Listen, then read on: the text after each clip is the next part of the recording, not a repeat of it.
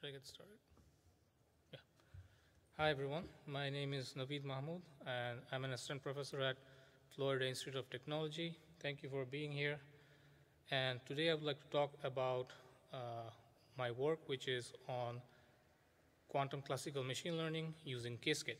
So Qiskit is an open source SDK that enables the development of quantum algorithms and quantum circuits. And this will be like an introductory talk on how we can build models, both classical and quantum, using this Qiskit library, which is Python-based. So a little bit about where I work.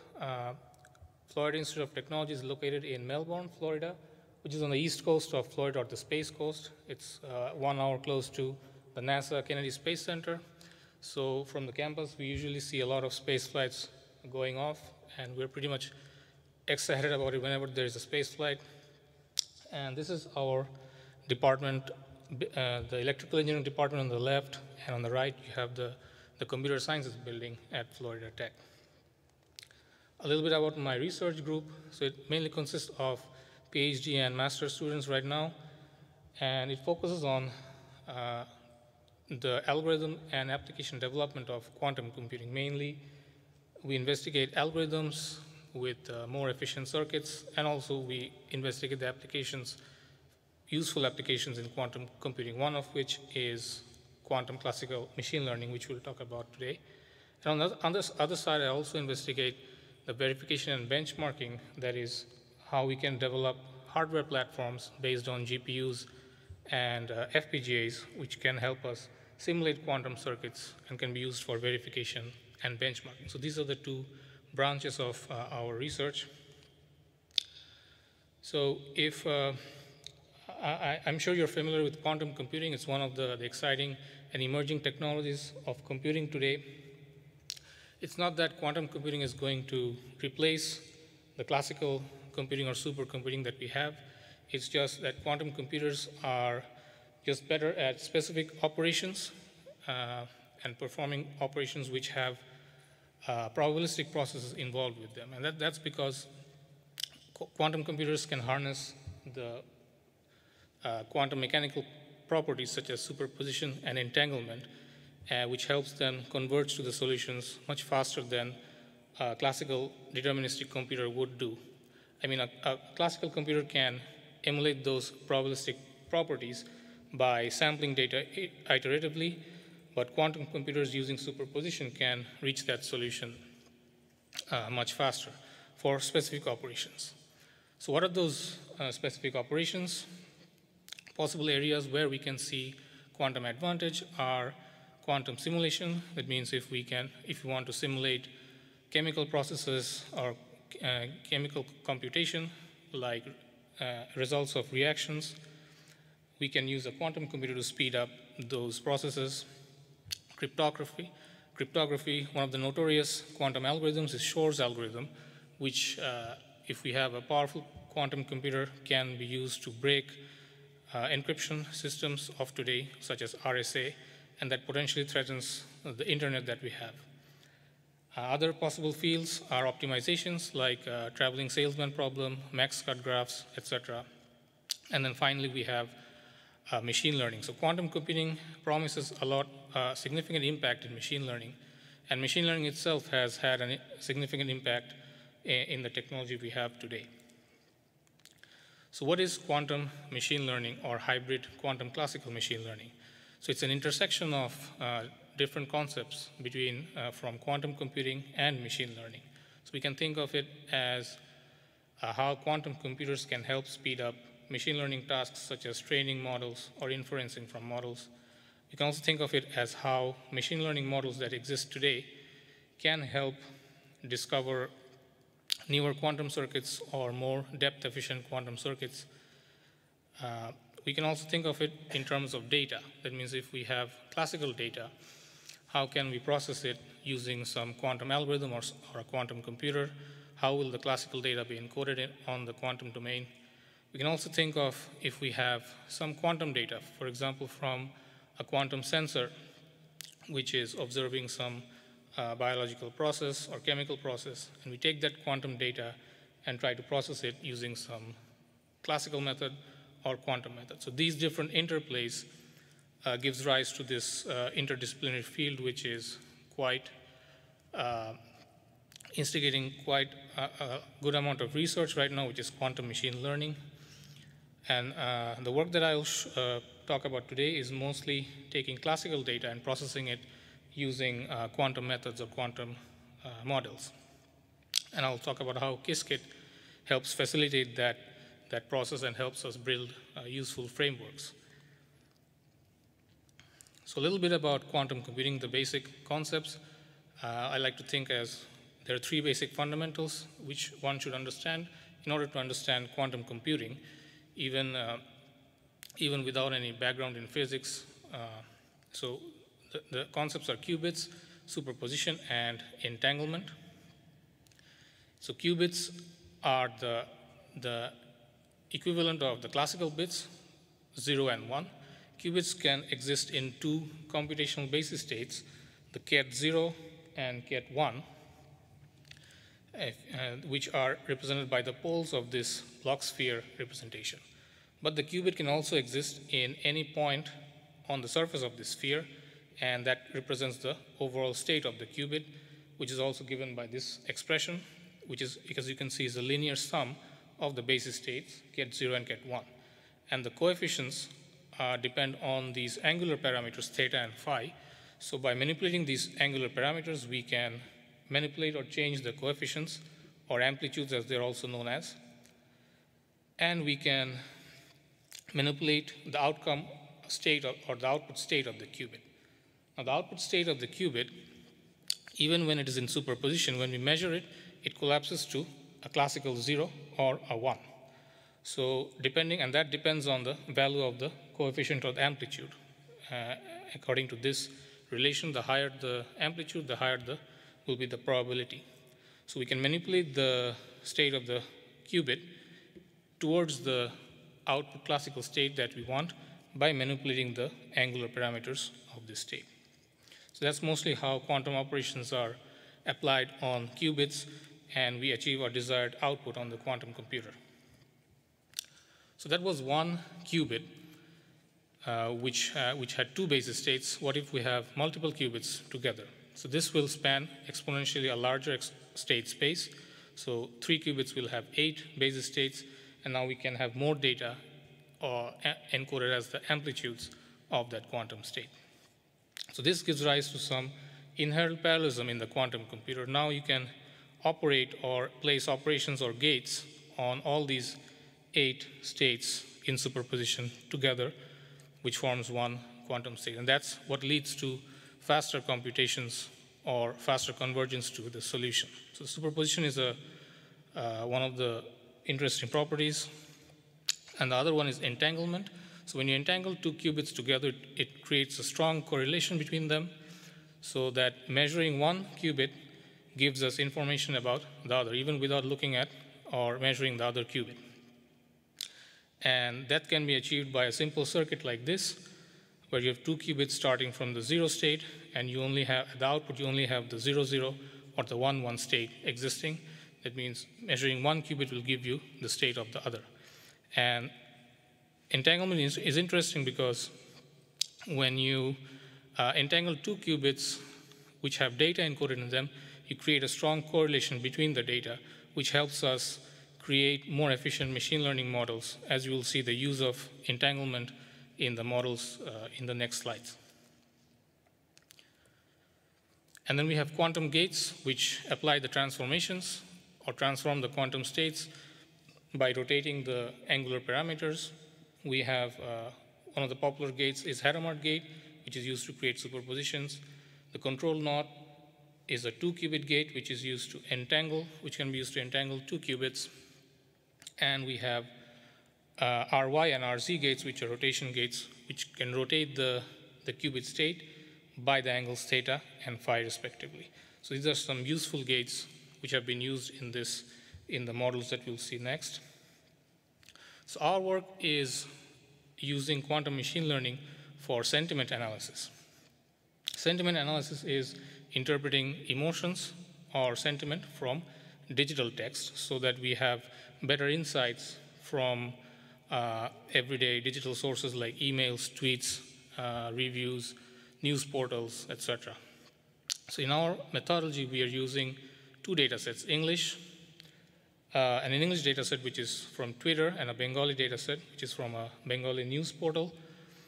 And we are combining both classical and quantum methods. So the classical methods are mainly pre-processing and dimension reduction methods like PCA and wavelet transform.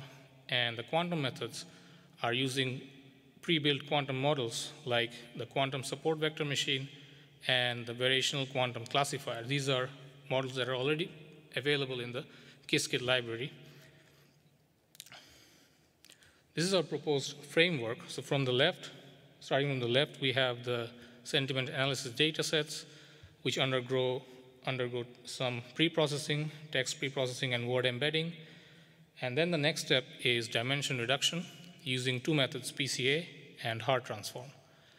After that, the framework branches out to two paths. We have the top path, which is the classification by classical methods like a support vector machine, and then we have the bottom path, which undergoes the quantum methods like the quantum feature map, and then the quantum classifier using models such as the quantum support vector classifier and the variational quantum classifier. We'll go over these models a bit later on. And then at the end, we have the classification of the data, and we're comparing both the classical path and the quantum classical path for our analysis. So starting with the pre-processing, these are very basic steps where we split the headline and the sentiment columns, or assign the label and the data columns from our data set. One example is shown here from the Bengali news portal data set.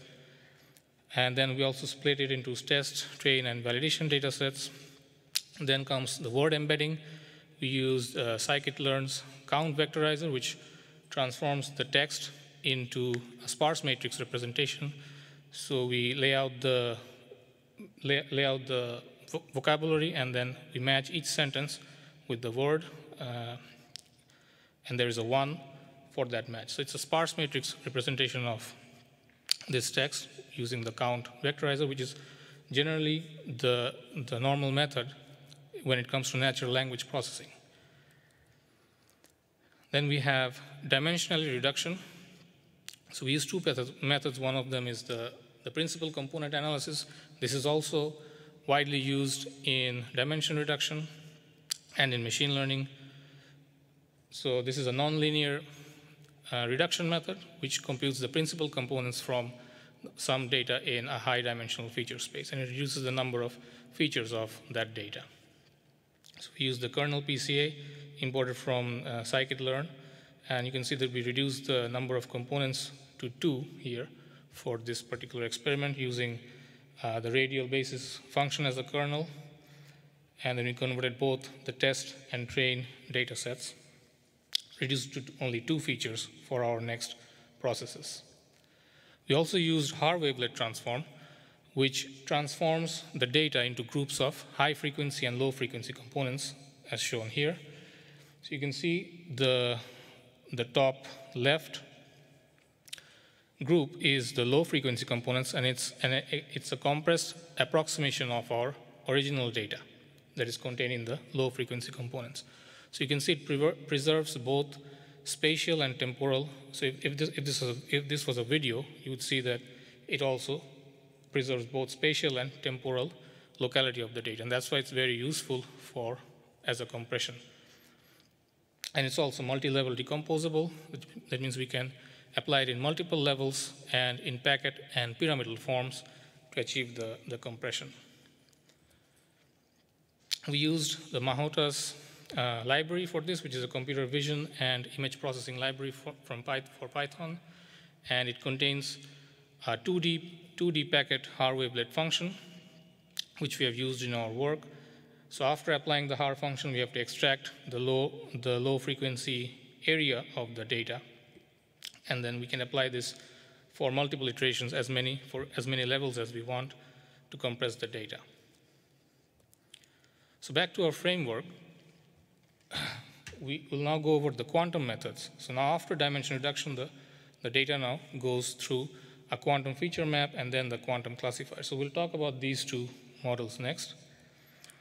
So quantum feature map. We know a feature map transforms data to a higher dimension space so that it makes it easier to do tasks like classification, for example, in a support vector machine.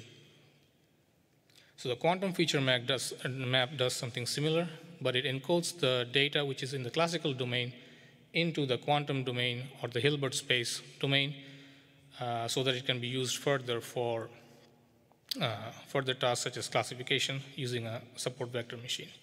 So to encode the classical data onto the quantum domain, we have to use a quantum circuit, and it has to be a parameterized quantum circuit where the parameters depend on the input data that we want to encode into the feature map. So the circuit looks like this. We use Hadamard gates to put it into superposition, and then we use phase rotation gates, which are the P gates shown here. And if you see the parameters of these gates contain the input data, which is a vector, x0 and x1, followed by a C0 gate, which entangles the qubits. And then we have a second order of rotations, which is a P gate on the lower qubit, which also contains both the input parameters x0 and x1. So this circuit is produced by the class which is from the Qiskit library here, imported poly feature map. These gates, rotation gates, are poly rotations, that's why it's called a poly feature map. And we specify the number of features that we want, which is the shape of the data of our data set.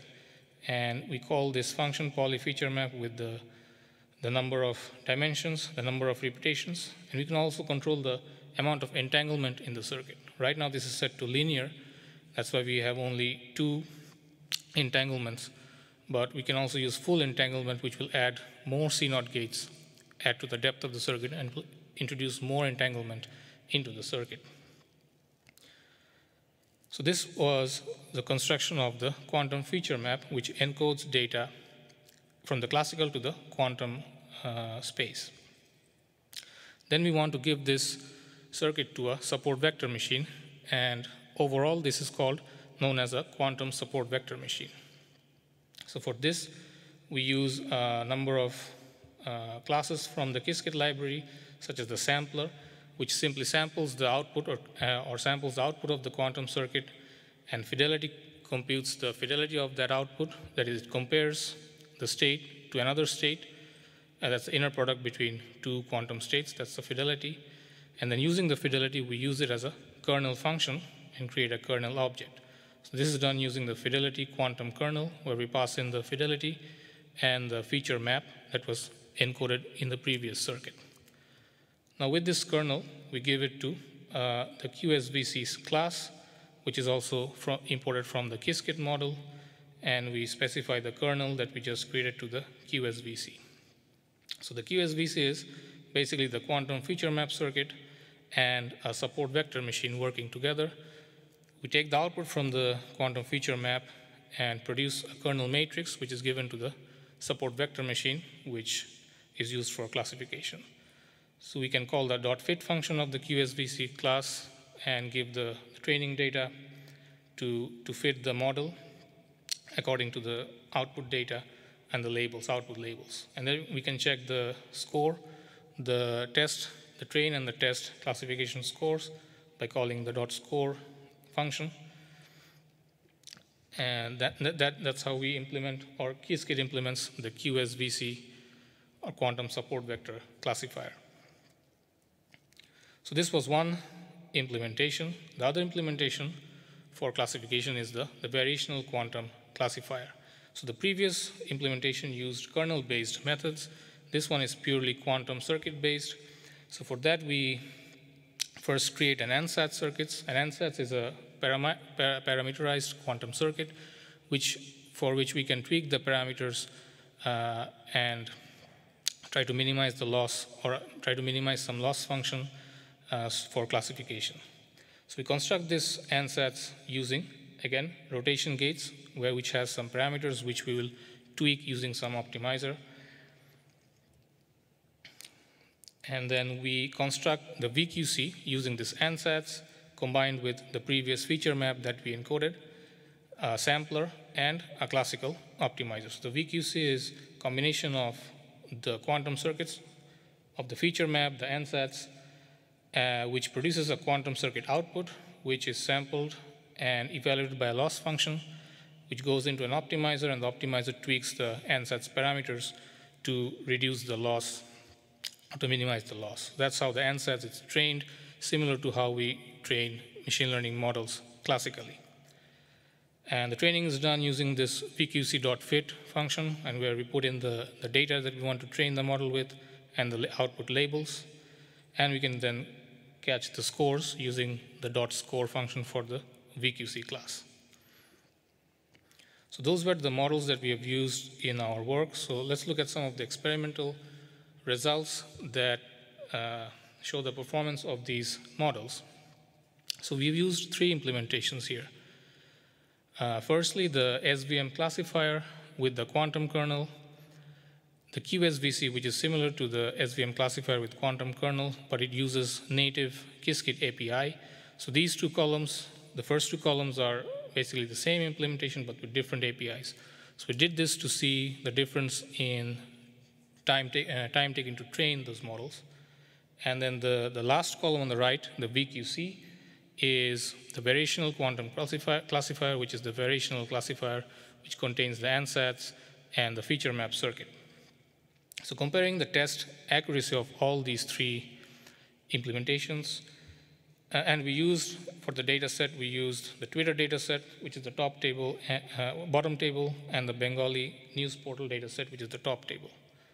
And we used PCA to reduce the number of data features. So the number of data features is equal to the number of qubits, as you can see on the left, and we varied it from 2 to 6.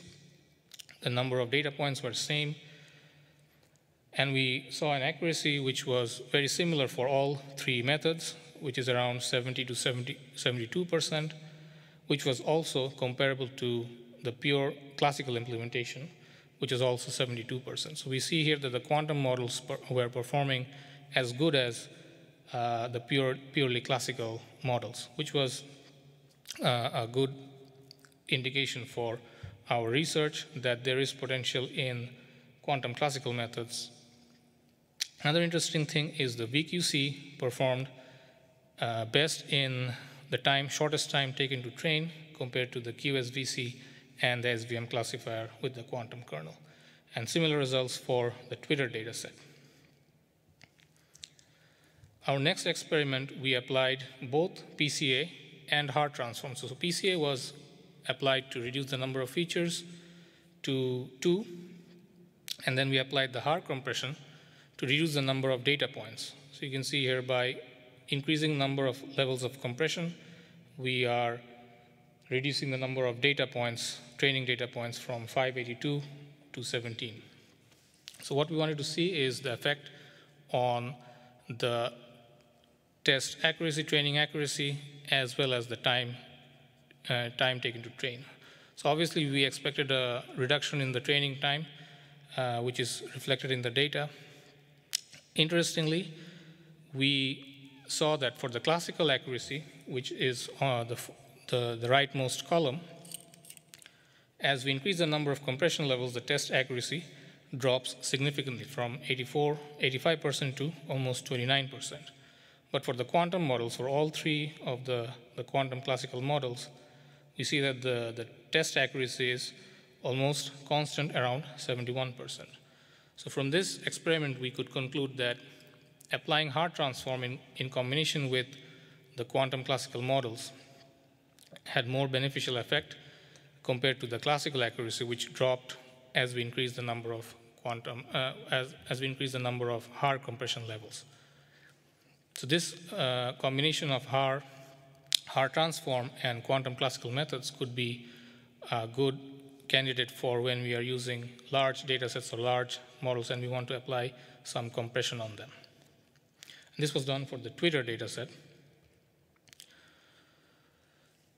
So I'm almost at the end of my talk, and in this slide I'm showing where I provided a link where we can where you can install Qiskit, and it also gives a tutorial which modules to install for Qiskit if we want to develop a framework similar to this.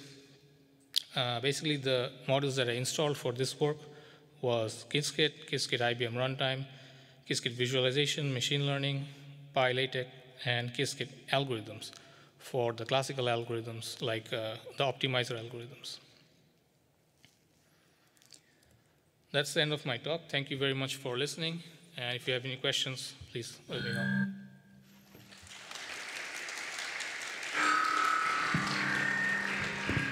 Thank you very much, Dr. Dutta. We have time for questions.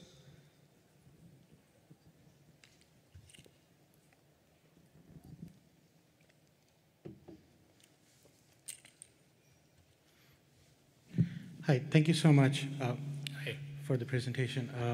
I work at Cleveland Clinic, and we have IBM quantum computer there, so very interested in all the work that's going on. Did you run this on quantum hardware? No. Okay. That's a good point. This was still done at the simulation level. Okay. And I know that IBM right now is doing a lot of migration towards quantum hardware, so they have changed their API a lot. Yeah. So our next stages would be to use the newer APIs to run it on the quantum hardware. And just curiosity, because I'm going to go back and look at the recording and just look at the presentation multiple times, just for myself. But what version of Qiskit were you using here? Yeah, I can check.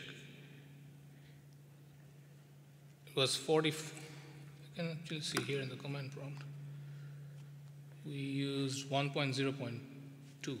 Okay, so after Qiskit version 1. The latest one, yeah. Okay, cool. Thank you. Thank you.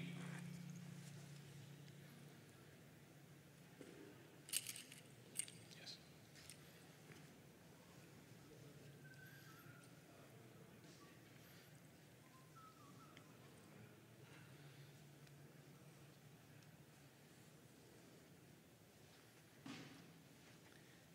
Hi there. Hello. I'm a student, graduate student in mathematics. Do you have any idea of what variations of quantum computers how they will affect your algorithms? Sorry, I couldn't hear.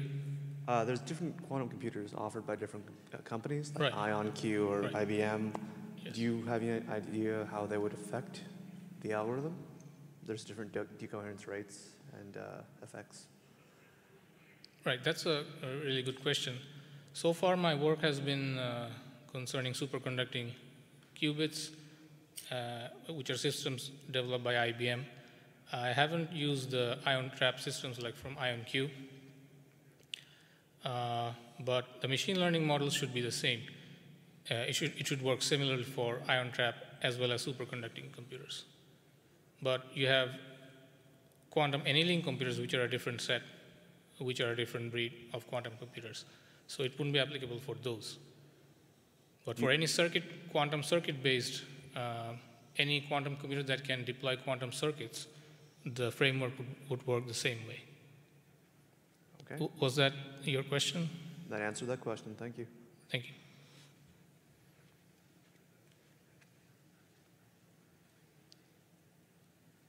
Any other?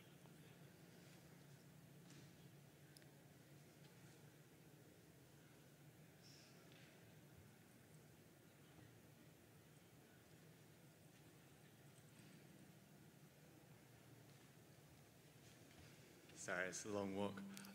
So I was under the initial assumption that you were using the Qiskit runtime, but you asked, how are you kind of virtualizing to create like a similar performance there? So this code was not initially using the Qiskit runtime, but the models that, like QSVC, when you run the fit functions, they run the batches underneath, under the hood. So you don't have to use the runtime yourself. But as I said before, now they're migrating towards different API, which encourage the use of the runtime more. So I'll be looking to convert this code to the new API or migrate to the new API. So it's using the older models, which runs the runtime, which runs the batches underneath in the backend. So from a quantum perspective, is that running it in two kind of separate forms and then combining them? I'm not sure I understand. It's still running on the quantum circuit simulator. Okay. Yeah. Okay. All right, cool. Thank you.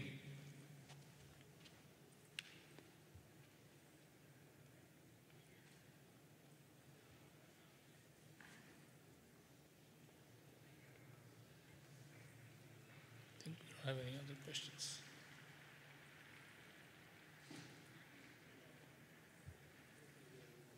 No. Thank you.